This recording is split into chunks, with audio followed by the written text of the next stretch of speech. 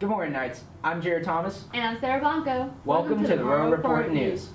Football has been gaining a lot of the spotlight this year, but we have a lot more teams on campus that deserve some recognition. Here's a short montage of the LHHS volleyball team so far this season.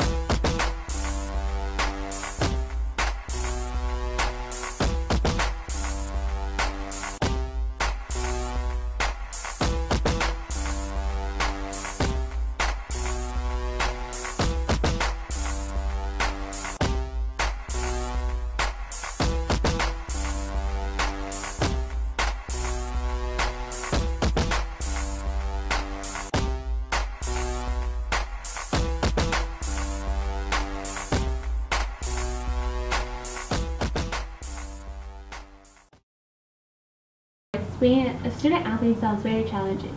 With all the classes and tests that a normal student has to take, on top of practices and games, it has to be tough. Hello, Knights. I'm Jared Thomas, and welcome back to another edition of JRAD Sports Vlogs.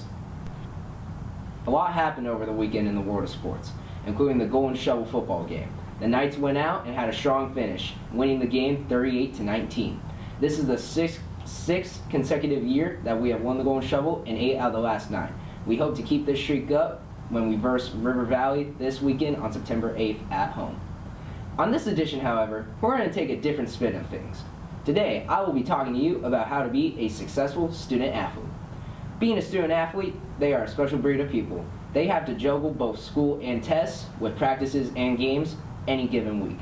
Whether it's baseball, football, wrestling, or track and field, every single team here is made up of student athletes.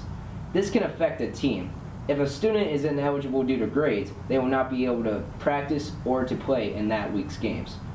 Every single team is affected by ineligibility. It can be due to team morale, team leadership, or just the team's overall performance. Our new athletic director, Brady Kruger, gave the following statement. Make sure you find a sport that you like. Get out there and take advantage of these next 4 years. We remember that our students come first, and that this is a part of the reward. Sports is a privilege. It's also good to hear encouragement from our upperclassmen athletes, like junior Cole Wade, who was the starting quarterback for the Golden Shovel football game and is an LHHS varsity basketball player. He issued the following statement. Always make sure you keep track of your grades. You want to be the one on the field or the court, not the one wanting or wishing that you were out there playing. We hope to see a lot of success from our teams this year, and we hope to see a lot of student athletes become great this year. I'm Jared Thomas, and I hope to catch you on game day. With homecoming coming up in a few weeks, a lot of students are already preparing for the dance.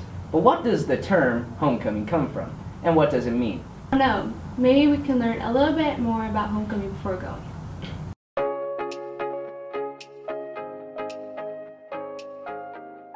Hey everyone, I'm Rhiannon Westlake, and as you all know, homecoming is approaching quickly. But what is homecoming, and why do we celebrate it? By multiple historical accounts, Southwestern held the first homecoming celebration on April 21st, 1909 in San Gabriel Park. And at Northern Illinois University, they have one of the longest celebrated homecoming traditions in the country. The Alumni football game played on October 10th, 1903, starting their homecoming tradition. But homecoming, as we know it, is a formal dance event for high schoolers at their school to come together and have fun and dance their hearts out. Ours will occur on September 23rd from 8 to midnight. Tickets will be $35, so buy yours soon. Also, besides the dancing, we crown a king and queen, which you can vote for. So ladies and gents, don't forget to dress to impress and rock the dance floor. Well, that's all we have for you today, Knights. I'm Sarah. And I'm Jared. Have a great day and an even better weekend.